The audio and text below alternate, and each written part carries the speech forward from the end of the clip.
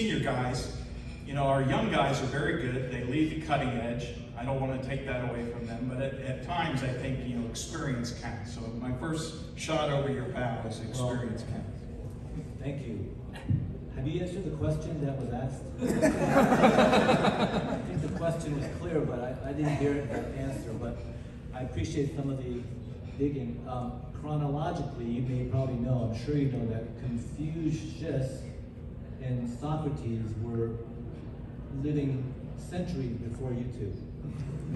And so I think with experience, I think if that's your direction, I think that clearly that assumes that experience and the wisdom. Not centuries. Confucius, yes, but okay. Lucrates taught Plato, taught Aristotle. Yeah, but definitely before. I mean, they definitely were born earlier. Anyways, let me answer the question. I said.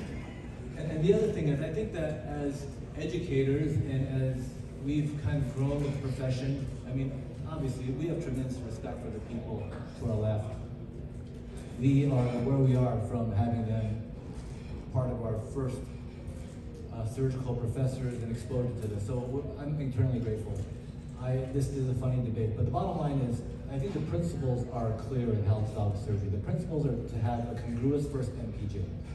Right? You can achieve that with many options, and you probably know a lot of them, but I think you should be able to do a fusion well. You should be able to do a first MPJ procedure, whether it's a distal or scarf or a diaphyseal structural correction well, and balance and recognize what's important at the first MPJ. So you can do that with many things, and you can definitely do that with the first MPJ fusion. So that is something that you should always have available.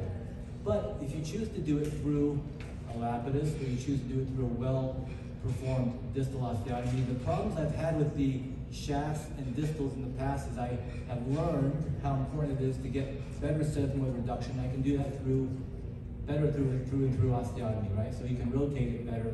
You can't really do that with some of the distal options. So I choose to do that because I think it's important. Having said that, I believe there's many people out there that can cut a lapidus without having to put a bone graft in.